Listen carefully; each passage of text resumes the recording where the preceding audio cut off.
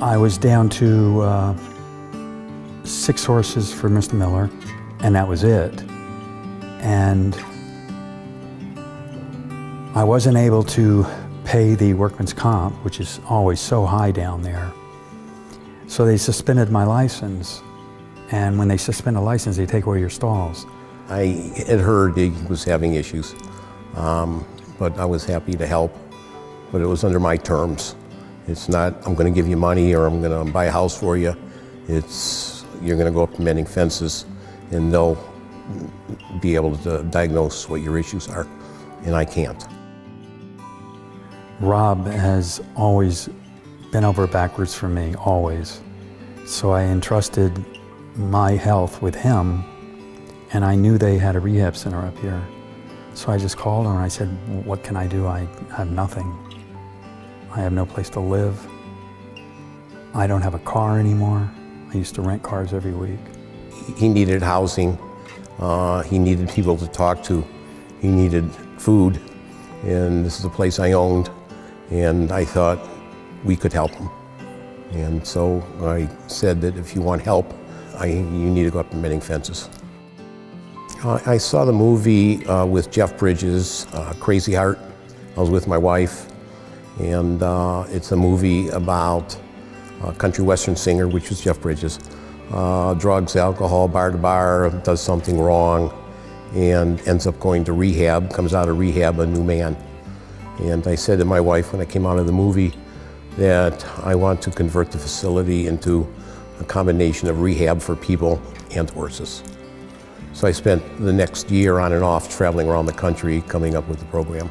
Well, I came out here to the barn the first day, and they were asking me, along with the other people, to brush them and do grooming, which I did when I was 8.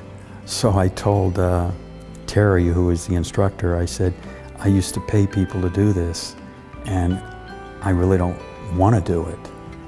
And I ended up finding a horse that I wanted to do it with, and it was a thoroughbred. And I had run against this horse for probably 2 years down at Gulfstream in Calder. Being a thoroughbred, being I had run against him, knew the horse, knew the trainer.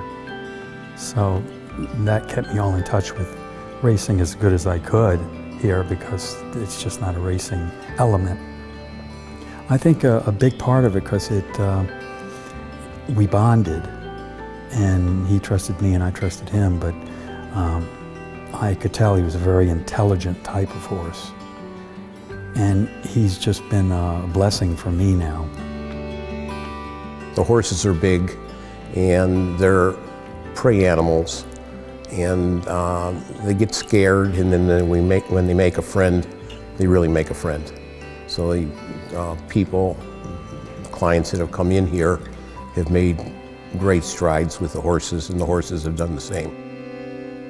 I don't think I want to go back to the racetrack at this time. It scarred me for a while. I don't want to go back for a while. And I used to love to rehab horses when I was training. And that's what I'd really like to do. I've rented a place here for a year. My sister's going to help me. I'm going to get a car next week.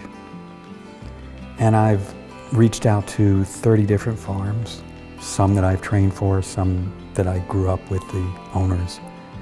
And amongst those 30, I mean, I think I could probably have 5 that would give me a chance. He's, as far as I'm concerned, he's better today than I've ever seen him. And I've known him for a dozen years or longer. But I just want to get well first. Live up here for a while, because it's very serene. Growing up here brings back a lot of roots and memories. So for the time being, I'm happy doing this.